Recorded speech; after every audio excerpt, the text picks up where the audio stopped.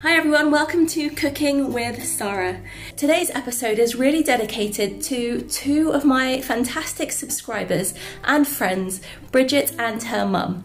And they live in Arizona and Minnesota. The episode is all about how to make a delicious hibiscus herbal tea. It can be drunk in the summer, deliciously cooled with some ice cubes and a slice of lemon, or it can also be drunk in the slightly cooler months as a warming hot drink. I'm going to start by showing you what hibiscus looks like. I picked these up while I was on holiday in Aswan, Egypt. However, I have previously bought these on Amazon where they were also imported from Aswan and they tasted just as good.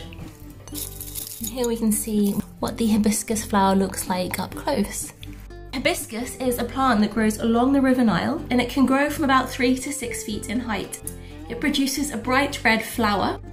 The flowers are harvested and they are then left to dry in the desert sun for about 3 days. To make the hibiscus drink, I start by measuring out how many teaspoons I'm going to need.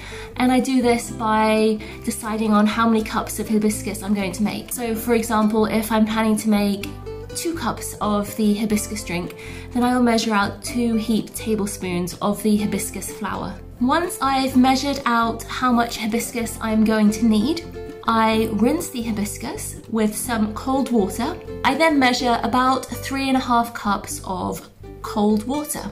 The reason I add the extra half cup of water is because the hibiscus flower does absorb a lot of water while it's brewing, so the extra water just allows for some of that expansion as I prepare the drink. Hibiscus has quite a sour flavour similar to cranberry juice, and it has many health benefits. It's naturally rich in vitamin A, it's high in vitamin C, and it's also high in iron. Multiple studies have also shown that hibiscus is effective at lowering blood pressure. It's thought to reduce blood sugar levels, and it is also naturally calorie and caffeine free. However, as with everything in life, moderation is important.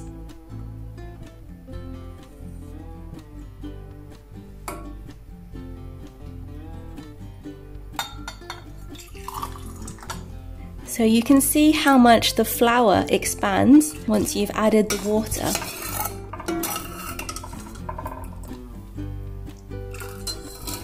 I'm planning to enjoy my hibiscus tea with some Italian aniseed biscottis I made earlier, and I've added some honey to my hibiscus herbal tea. Thank you very much for watching. I hope you've enjoyed this episode. Please don't forget to like, share and subscribe, and I'll see you again soon. Delicious.